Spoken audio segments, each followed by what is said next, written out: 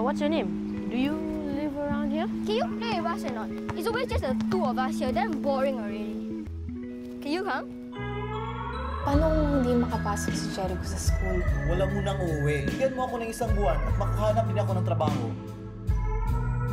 Miss mo na ba yung pamilya natin sa Pinas? Sabihin mo kay Daddy. Nakikinig kasi siya sa'yo. Para makauwi na tayo. Gusto mo ba dito sa Singapore kasama ng mga bagong kaibigan mo? Sabihin mo yan kay Mami, ha? Your parents got ever ask you where you want to stay? Do you want to follow your mom or dad? That's the thing, I don't know.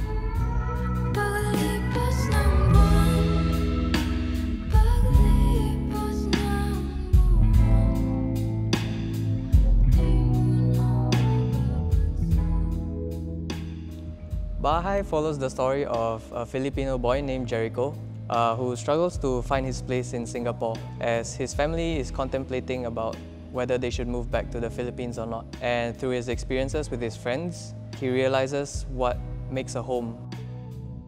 The first inspiration came from my personal experience when my family was actually thinking about moving back to the Philippines because our situation here wasn't the best.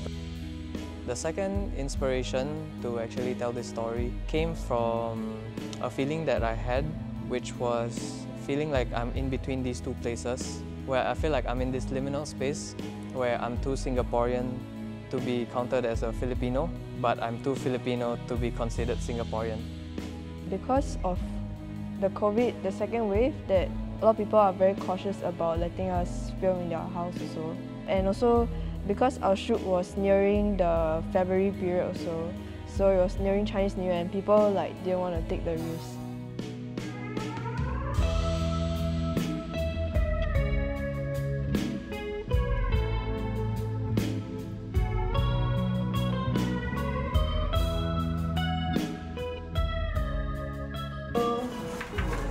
I don't wanna hold anymore. And then for cast, we had to, I had to go through a lot of Facebook casting and ads, and I put it up on Telegram as well as the normal social media that young people like to use because we can reach out to a lot of people. But it was pretty hard to find people that can act well and can speak Tagalog well.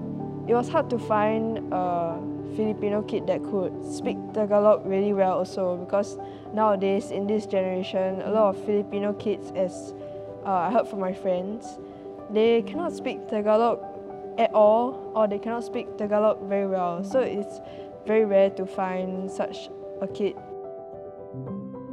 There were some shoot days where it was extra hot, humid and all that, so everyone on set was thirstier and hungry. Snacks and drinks would deplete very fast, you know.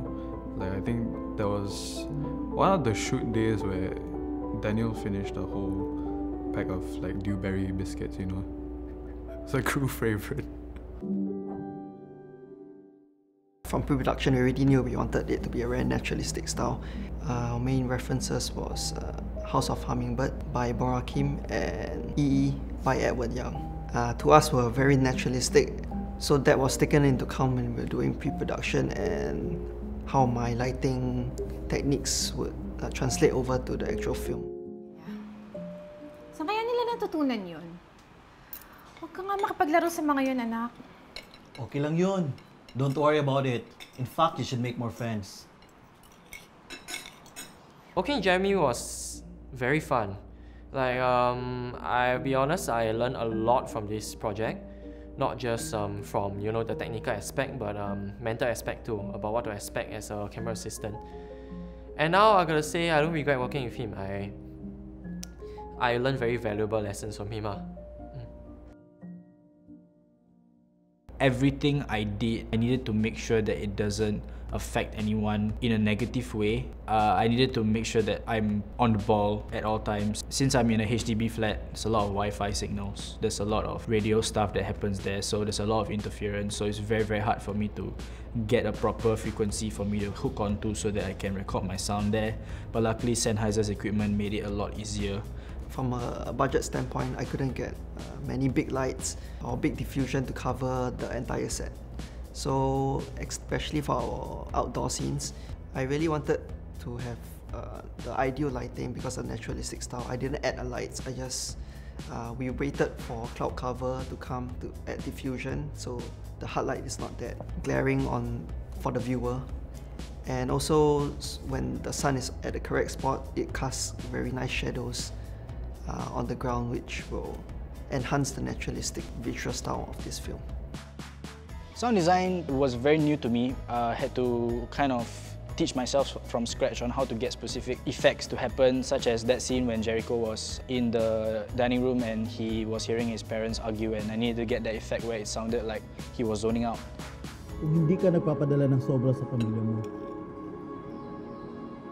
At least ako, inaalagaan ko yung pamilya ko. Yung pamilya natin. One of the scenes that I enjoyed shooting the most was the montage scene where the kids were training and learning how to play basketball through Jericho.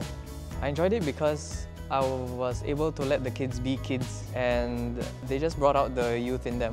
I was looking for kids that actually had the personality of the roles that they were playing, so that when it came to set, they wouldn't have to be acting, they would just be themselves. He was telling us like someone has to control the kids. I thought to myself, why not I take the initiative and take care of the kids? Moral of the kids matter, you know. And being a guy who plays sports a lot with, like generally in the street soccer court with like kids and all that, I'm very used to handling them. Hi! What do I do? Say hi! I wasn't really exposed to like Filipino culture before doing research. Sometimes I will ask the director itself about how the house it will be and the concept itself, and also like watch more reference films and also like the Filipino short films also, to like kind of understand what the Filipino culture is like and also do some research for it. Yeah.